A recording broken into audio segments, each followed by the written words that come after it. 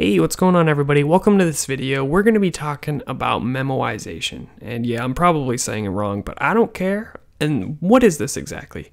Well, using the concepts we talked about in the previous video, functions can be treated as any other object. So we can actually attach a property to a function to basically keep a memory of all the computed values. When would you want to do something like this? Well, if you have some kind of algorithm or something you're trying to calculate that's very computationally expensive and you don't want to have to repeat over and over calculating the same thing, you can use memoization to your benefit by storing a record of what the result will be. So this might be common in, say for example, if you want to calculate the factorial for a bunch of numbers.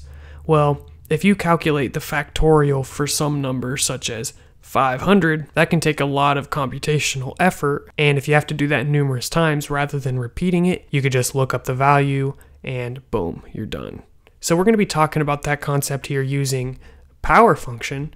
So basically we're going to calculate powers and we're going to store those using the memoization technique by basically adding a property to this function. Are you looking for a JavaScript web development bootcamp? What about an iOS bootcamp?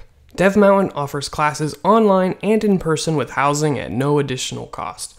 Learn how to build real-world applications and get a job in the industry through DevMountain's career-centric program. Whether it's web development, iOS, user experience, or quality assurance, DevMountain has a class for you. Let them know I sent you their way and they'll give you $250 off the tuition. Link in the description. So if you're in a language where you can't add properties, you can certainly use a different variable or a different data structure, but we're going to take advantage of the capabilities of JavaScript. So what is this going to look like? Well, before we get into the actual solution to do this, let's start with a very simple example where all we're going to do is we're going to output all of the things we've calculated with this function, all of the results. So to do something like this, we might create a property. So we'll just say pow.calculated, and we're going to make this an array.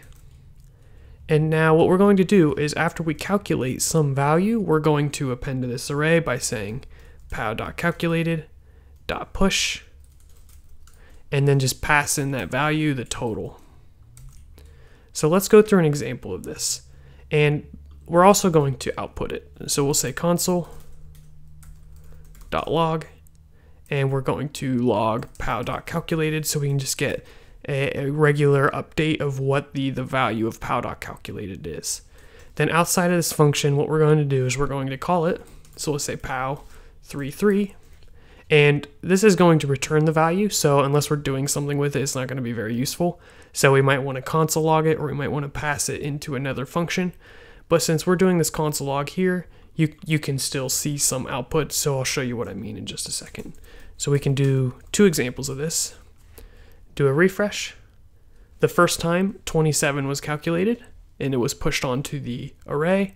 Then the next time the 27 was calculated again for this one and it was pushed onto that array. So that is basically a way to maintain state between numerous function calls. The state of this calculated persisted after the first function call and it was appended to during the second function call. So as we do more and more examples, you'll see that different things show up in here. Let's do the fourth power. All right, do a refresh, and you can see it just grows and grows and grows. Now, obviously this is not helping anything because we're not looking up into this calculated array to see if a value has already been calculated. We're just adding to the array and then just doing the calculations again each time. So this algorithm right here is going to be executed every single time. In order to bypass this algorithm to save computational effort, we need a way to basically look up to see if a value has already been calculated. And when would you want to do this? Well, if this algorithm was very time consuming, in this case it's not so bad. Calculating the power isn't that big of a deal. But if we're working with really large numbers or some more complicated algorithm, we definitely want to consider a shortcut. Now, in order to look this up in some array or object, we need basically a key value pair system. So the key is going to be the input, and then the value is going to be what the output would be. So right now, over in the arrays, we're just storing the result, but there's no way for us to look up what input got us that result. So it's not really helping us any. So in order to basically have that key value pair system, we can use some data structure. We're going to use an object because an object is just key value pairs. So we're going to change this to an object by switching it to curly braces. Now for the actual key, you can use whatever mechanism you can think of to basically have a unique way of describing the input. What I'm going to do is I'm going to use strings. So what we're going to do is we're going to create a variable in here, and we'll say let string version, and we'll assign it the value x plus, that's the first parameter, and then we'll just have the caret symbol to represent raising it to the power plus y. And just to see this, let's console log string version, and let me get some more room here, and then we'll output string version here. So now when we run this, this push is no longer going to work because we're working with an object. So let's just comment that out, do a refresh. You can see what these string versions are: 3 to the third, 3 to the third, 10 to the fourth, and 10 to the third.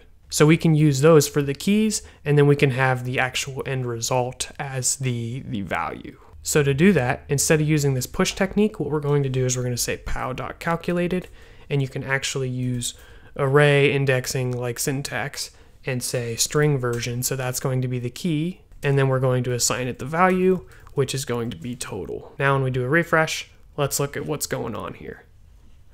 So the first time we pass in 3 to the third power, and then 3 to the third power has the value 27. When we do it again, that key already exists, so it's replaced. Then we do 10 to the fourth, we get a new one in there, and then 10 to the third, we get another new one in there. So now what we need to do is, instead of replacing the values, we actually need to check to see if that value already exists. So to do that, before the algorithm, we can do a conditional. Say if string version in pow.calculated, that'll search for that key.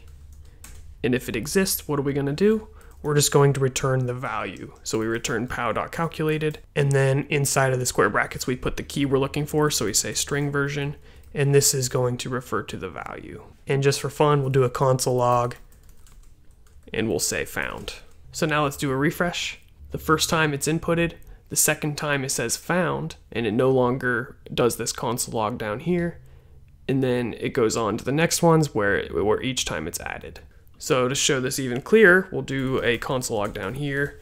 And I know console logging everywhere is not the best way to do this, but it's nice and easy to visualize. So what we'll do is we'll just say calculating. So either it's going to return the value already, or it's going to do the calculations. Now when we do a refresh, every time it says calculating, it's going through that algorithm again. Anytime we have a repeating use, it's going to save us some time by not recalculating it. Do a refresh here. Now we have 3 to the third, 3 to the third, 10 to the fourth, 10 to the fourth. You can see the first time it's calculating, second time it's found. Same thing, calculating, found.